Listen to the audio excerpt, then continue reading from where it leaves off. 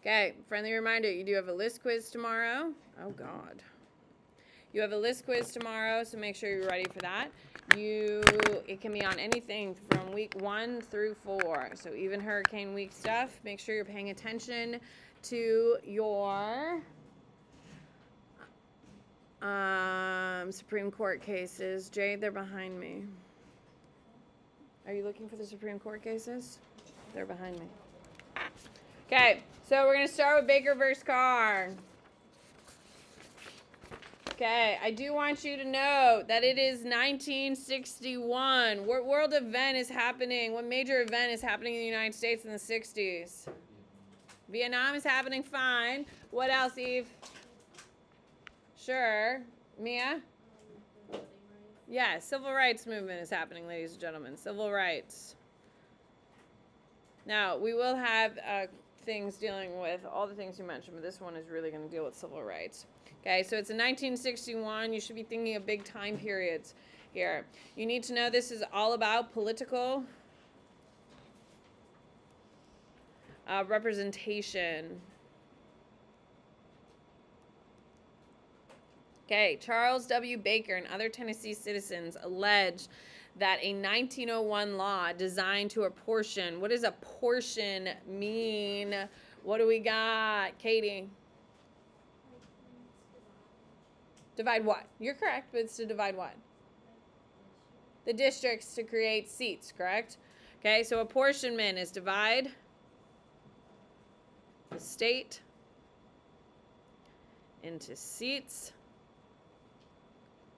based on census. Okay, so Charles W. Baker and other Tennessee citizens allege the 1901 law designed to apportion the seats for the state's General Assembly, okay, was virtually ignored. Baker's suit detailed how Tennessee's reapportionment efforts, okay, reapportionment means they're changing seats, effort ignored significant economic growth and population shifts within the state. So when a population moves,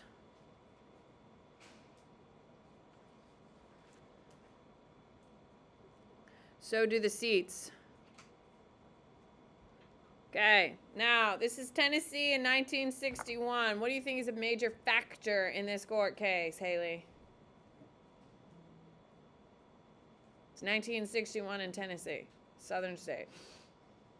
Now, the North has its own problems. This is about black rights, black voting rights. Okay, now, who traditionally has power in Tennessee all the time? White people, yes? Do white people live in cities or do they live in rural areas? Rural. Rural areas is typically where white votes are typically found. Even today in 2023, most white people live in more rural areas while black, Hispanic, Latino, and Asian live in cities. So they didn't want to shift the power from their agricultural or rural into the cities. So they're trying to keep who with more power? White or black people? White people. By keeping the votes out in the rural districts, you are allowing white people to have more votes while the black, Hispanic, Asians in the city have less vote. Okay? That is what this is all about. It is all about black voting rights and racial equality of voting. Okay, so did the Supreme Court have jurisdiction over questions of legislative apportionment? Legislative apportionment is a state's issue. Okay, it's a state's issue. So does the Supreme Court, does the federal government have the right to challenge how a state runs itself? Yes, it does. In an opinion which explored the nature of political questions or state powers and the appropriateness of court action in them, the court held that there was no such questions to be answered in this case and that legislative apportionment was a justicable issue, or one to be justicable issue means addressed by a court. So, can you take a state to court over how they apportion seats? And the answer is yes, you can. In his majority opinion, Justin Brennan provided past examples in which the court had intervened to correct institutional violations in matters pertaining to state administration and the officers through whom state affairs are conducted. Brennan concluded that the 14th Amendment, oh my goodness, it always comes up. Equal protection issues, which Baker and others raised in this case, merited judicial evaluation. Okay, so you need to know that if it's a constitutional violation, it's ignoring Tennessee apportionment is a violation. Okay, so by not using the census and not following where the population changed, it's a constitutional crime, which means the Supreme Court does have jurisdiction on. Here we go. So what is the impact of this case? This is where the doctrine, in quote, one vote, one person,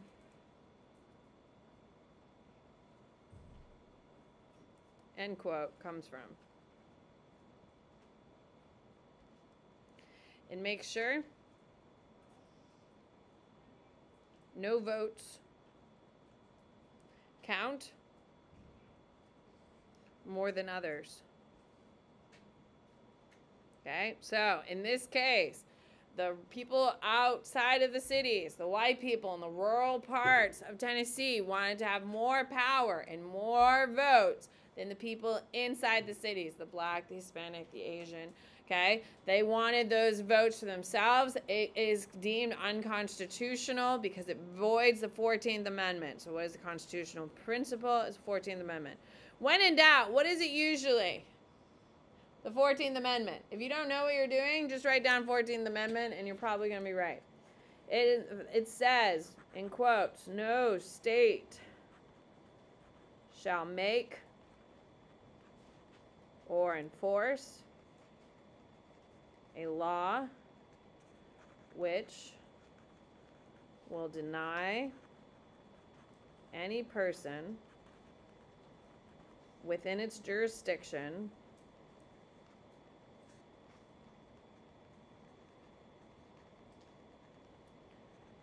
to equal protection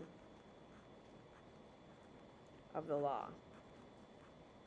Essentially, Tennessee wanted to give white people in rural parts more power and more votes than black people, Hispanic, Latino, and Asian, and they said nay, nay, nay, because it's your responsibility to protect. Why is it important?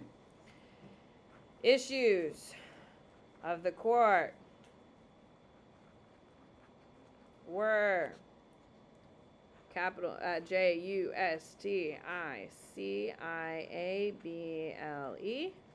Justiceable. Justiciable. They can, parentheses, they as in SCOTUS. What does SCOTUS stand for? Supreme Court of the United States.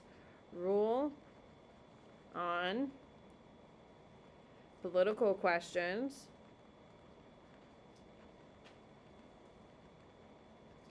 many states had to redraw lines to ensure rural votes were not more powerful than urban votes. So is this a Tennessee problem or a national problem? It's a national problem. Tennessee's just the state that got caught, okay? After that, pretty much every state regraphs their district lines in order to make it constitutional. All right, flip it. We're going to Shaw versus Reno. All right, here we go. This court case is in 1993. You people still weren't alive. fine. All right.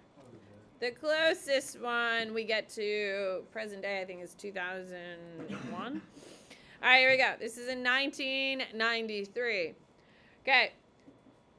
The U.S. Attorney General rejected a North Carolina congressional reapportionment plan because the plan created only one black majority district, okay? Which means there was no state representative who were black, which meant 20% of the state was black. So does that make any sense that there are no black representatives, but 20% of the state is black? So that's the original, like, what? Wait a second. 20% of your state is black, but yet no one in North Carolina legislative is black? Doesn't make sense. Think about it. How did you know women make up 51% of the U.S. population? Do you know how many of us are in Congress, both houses? What percentage? We're 13%. We're 13%, yet we're 51% of the population. Now, there's lots of factors that go into that. It's not just one thing. But this is what this case is looking at. Wait, 20% of your state's black and there's no black representatives? Let's try to figure that out. North Carolina submitted a second plan creating 2 black majority districts. So, North Carolina, it was pointed out, you only have 1, but 20% of your state is all in this little spot, and they still can't get a voting majority. That's weird. So they go back and they're like, okay, we'll make 2 districts. So hopefully maybe we can get 2 black leaders. One of these districts was in parts no wider than the interstate road which it stretched. So it was super like jagged and weird looking, like not like a natural shape. 5 North Carolina residents challenged the constitutionality of this unusually shaped district, alleging that its only purpose was to secure the election of additional black representatives. After a 3-judge district court ruled that they failed to state a constitutional claim, the residents appealed to the Supreme Court, granted a sanatory, or to hear them. Here we go. You need to know that lines were drawn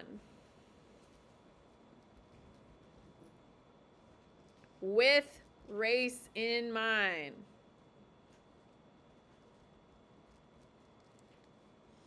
Okay, Reno, who is one of the lawyers, who is the attorney, U.S. Attorney General, by the way, worked for Clinton. Reno argued they were trying to help black residents gain representation.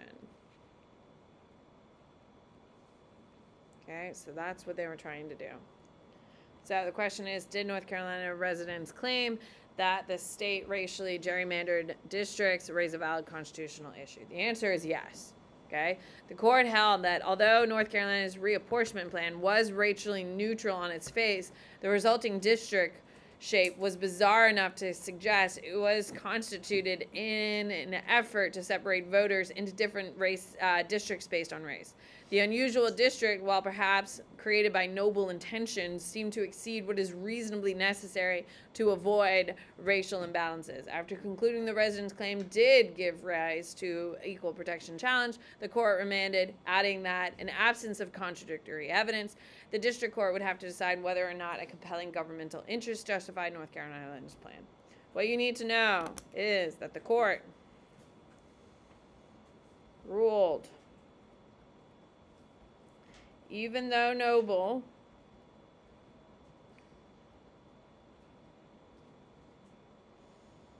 intentions, lines were drawn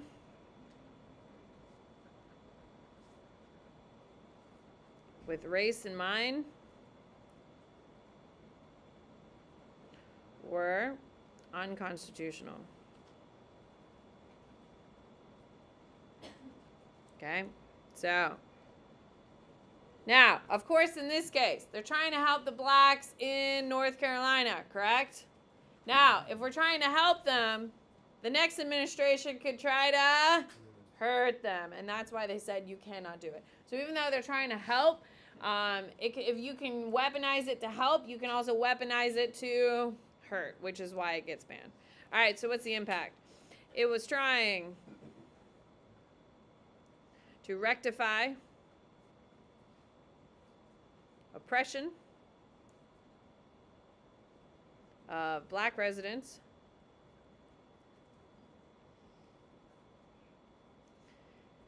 in the U.S., but the Constitution is supposed to be colorblind.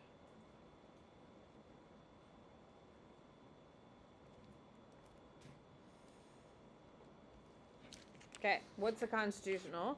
Of course it's the 14th Amendment because it's typically always the 14th Amendment. 14th Amendment is all about the Equal Protection Clause.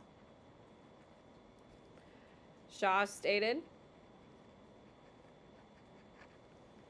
that it violated because it was only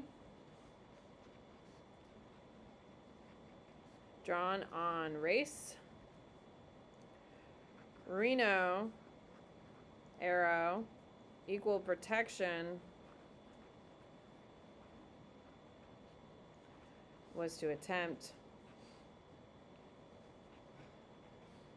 to help black residents. Why is it important? It sets a precedent that you cannot draw districts with only the same race in voting districts. There you go. Okay, now there's a reason why I'm teaching you Baker versus Carr on the same day. Okay, this was done to, Baker versus Carr is to abuse apportionments, yes? Shaw versus Reno is to stop abuses based on race. So it's on both sides of the coin. One is to try to help minorities gain power, and it got shut down because the Constitution's colorblind. This one, by the way, you have 2 minutes to submit these on Canvas. Baker versus Carr is used to punish blacks, Latinos, and Hispanics in the cities. So these are taught on the same day, so you can kind of see the juxtaposition. One's in 1901, one's in 1993. You can kind of see how racial relations are playing a major role in how we are structuring our voting districts, and it continues to play.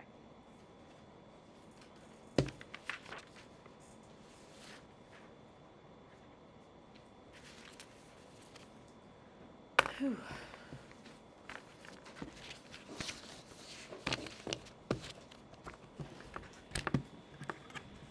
Okay, you have about 1 minute. After that minute, we are going to shift to your notebook. We're going to do a lecture. Let's go. If you don't get it submitted in the next minute, it's totally fine. You just need to get it done before Thursday, because starting next Thursday, I'm doing official deadlines. And you'll start losing points for not having things turned in on time. Isn't that exciting?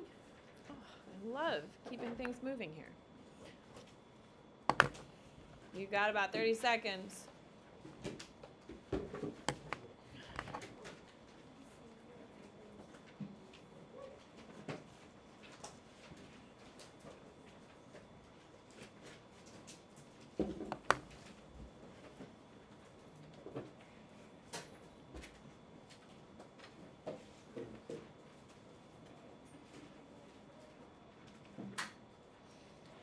Three.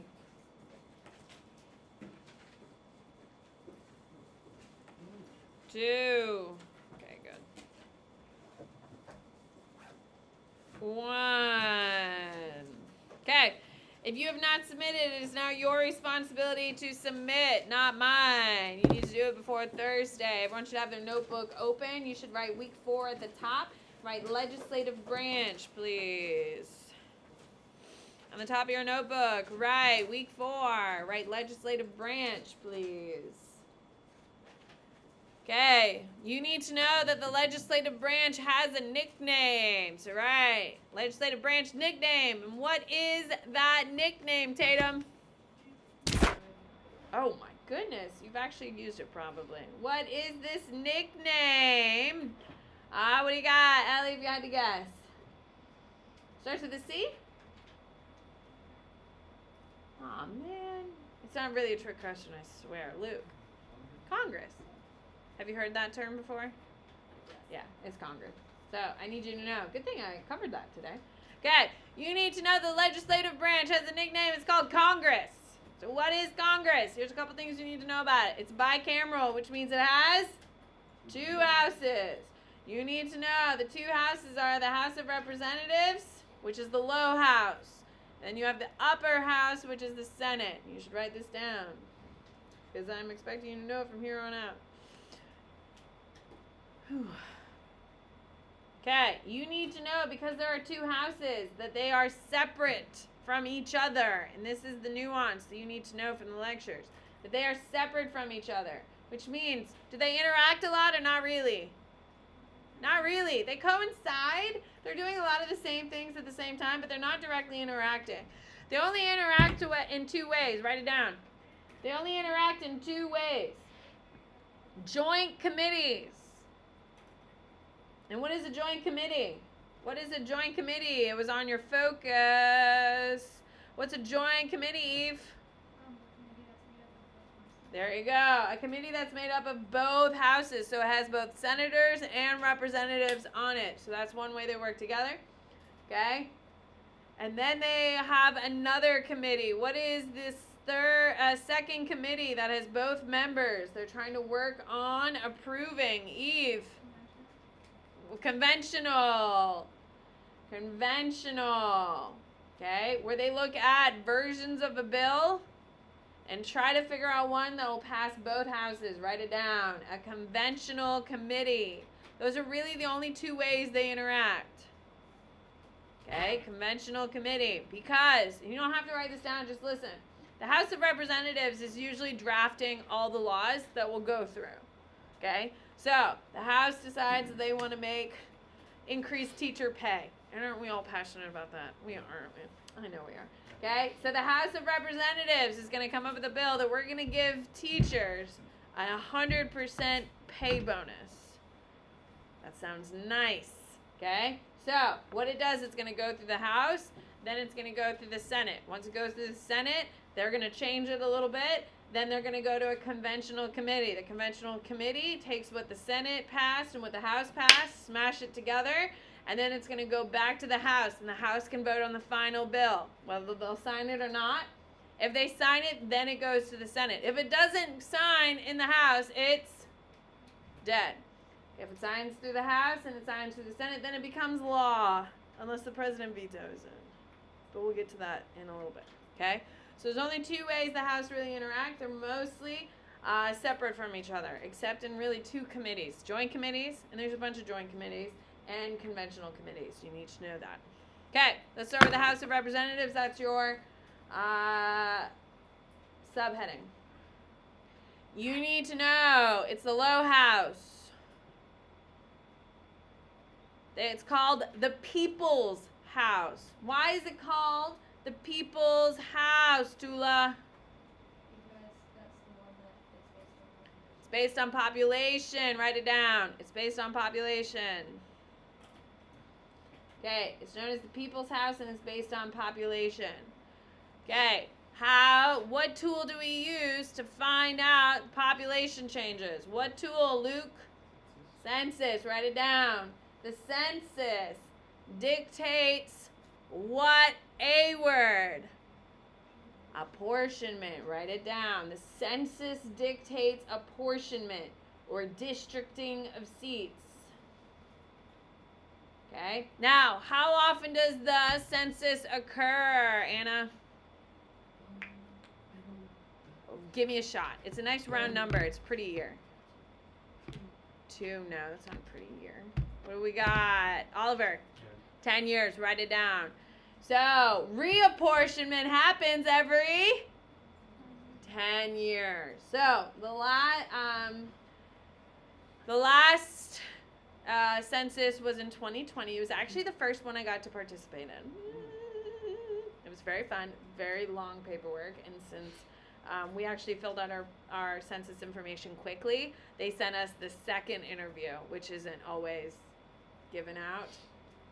So, shucks. Anyway, so the last one was in 2020. When's the next one?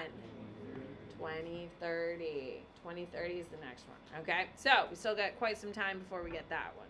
Okay, so you need to know the census is every 10 years. You need to know it's based on following the population, which is all the apportionment that goes to the House. You need to know that the House is made up of 435 members.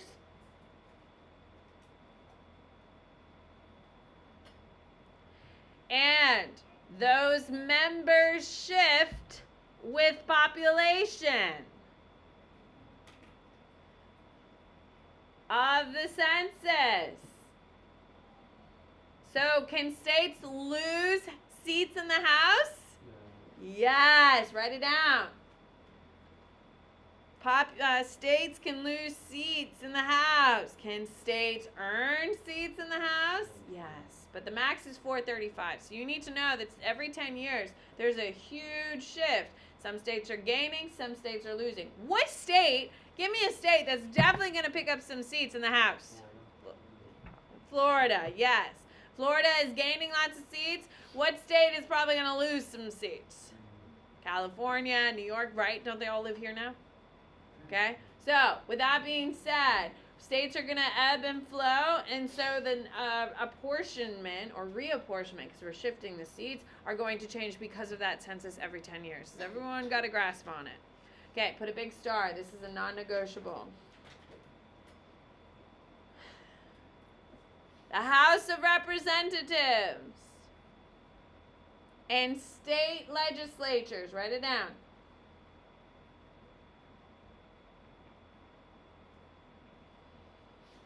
are the only ones that benefit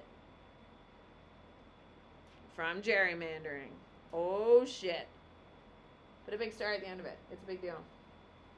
So, House of Representatives and state legislatures are the only ones to benefit from gerrymandering. But before we can talk about why that's the case, we need to understand what gerrymandering is. Liam, what is gerrymandering? Okay, cool. That answer is a terrible answer, and I will not accept it. I've been watching you. I don't know if you know, we sit 2 feet apart from each other. So you need to do better. Yes? What is gerrymandering? I'm fine with wrong answers, but no answers is not tolerable.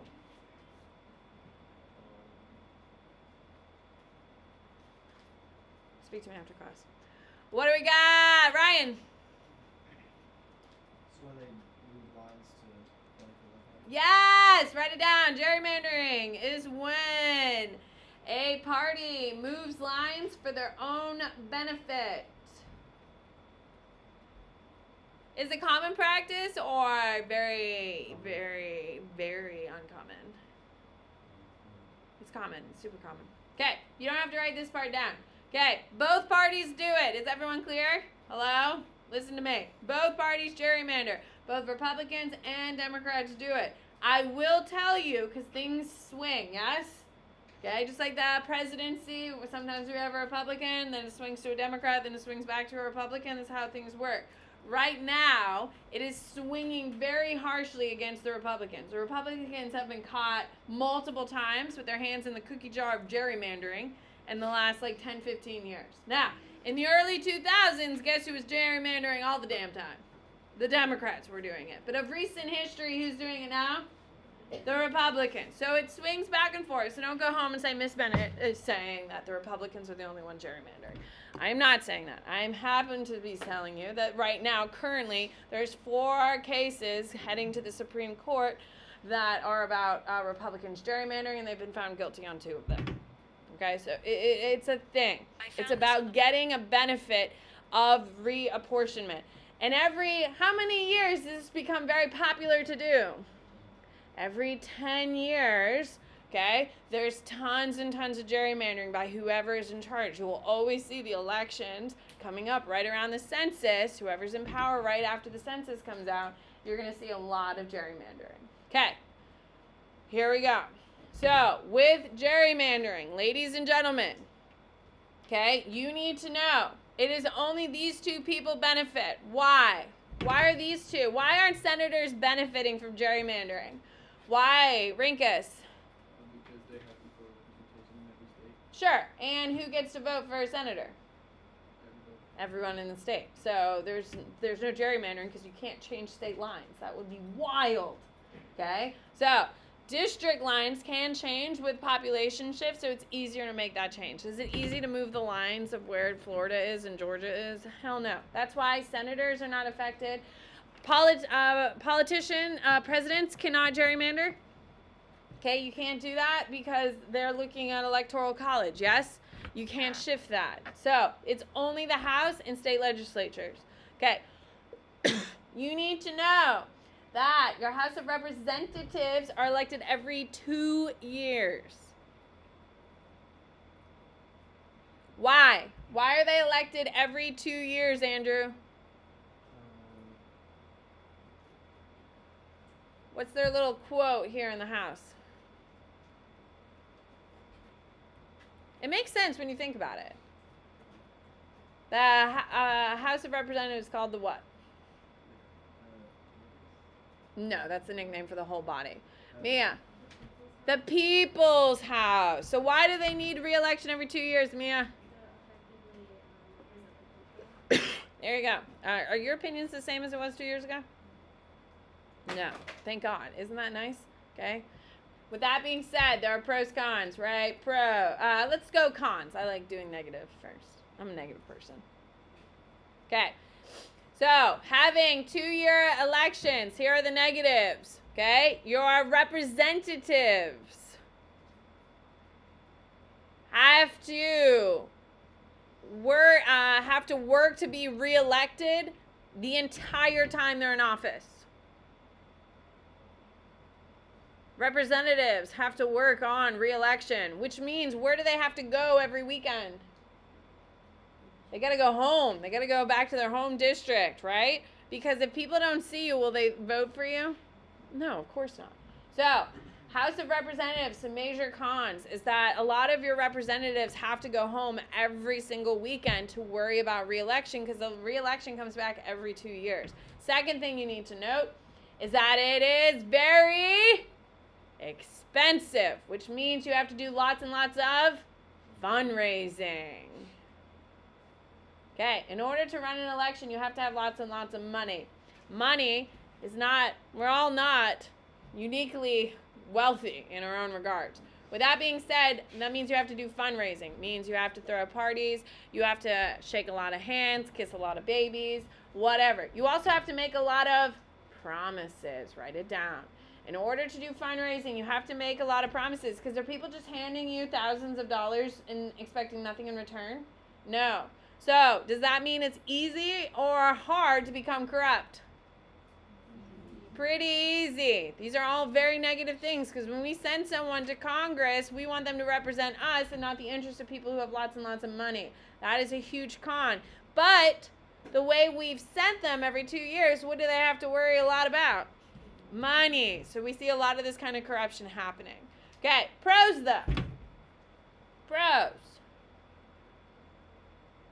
They have to balance their time in DC and in home. Write it down. They have to balance their time. So they have to go home, which means they're actually listening to the people. Absolutely. They have to go home.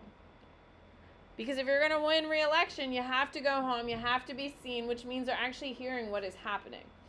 Second thing that is a huge positive about this whole process is that we kick out ineffective legislatures. Isn't that nice? Yeah, it's a 2-year turnaround. If you show up and you are garbage, you're out. And that's nice because we don't need to pay a long time for these people to be in office. So that is the nice thing, okay? All right, we obviously know that it's easier to be a representative than it is a senator. Why? Because there's more of them, absolutely. And that's the big difference between them, that there's more of them, which makes it easier to become a representative. Senator, Senate is your next subheading here, people. Okay. For the Senate, you need to know it's equal representation, 2 per state.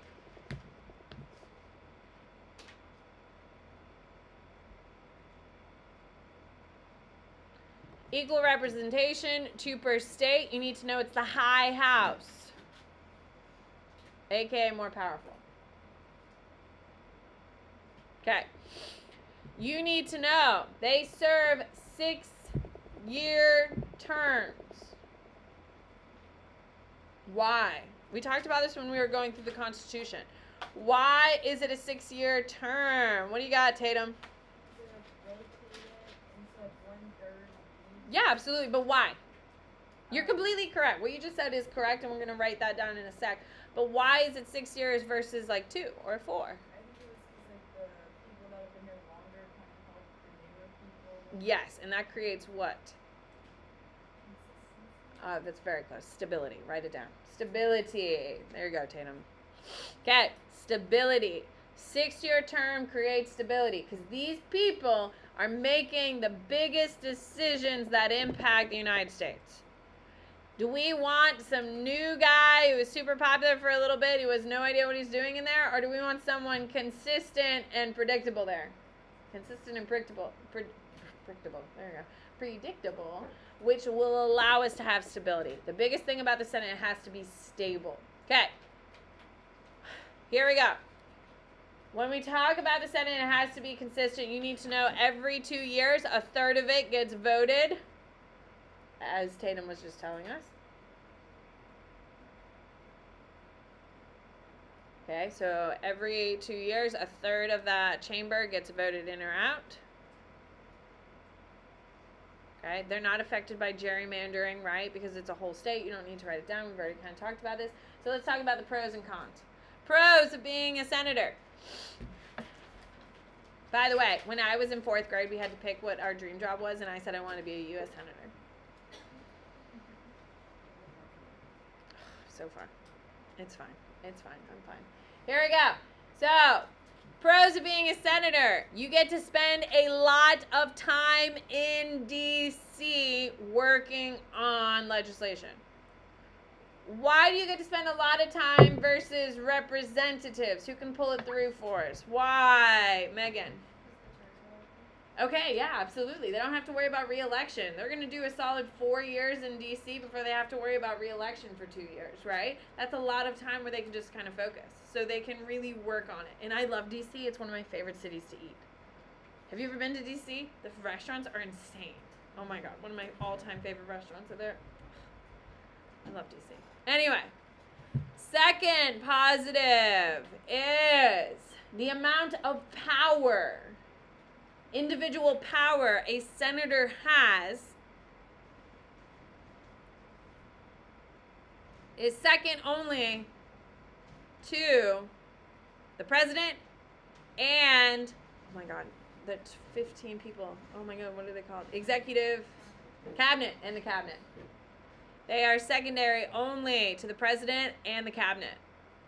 That's a ton of power, people. That is why. Okay, so right now we have Mitch McConnell. I don't know if you know him. Everyone makes fun of him because he looks like a turtle, kind of. He's been in Congress for like 400 years. It's fine. Okay, you've seen a picture of him. Well, anyway, he is going through some actually he's having this happen to him, honestly. Anyway, he's no longer able to speak coherently, but he will not resign his seat. Why? Power. And the people around him get power because he is in, so they're propping him up. Same thing that's happening in California with a Democratic Feinstein. Feinstein's like on her deathbed and will not give up her senatorship. Why? Because of the power, and the people around her get lots of power and money, of course. Money and power are always, interlocked. Is he the one that, like, was on television? Yeah, he literally could not make words. Like, it looked like he had a stroke? He had a stroke. He did? He literally had a stroke. Yes, yes.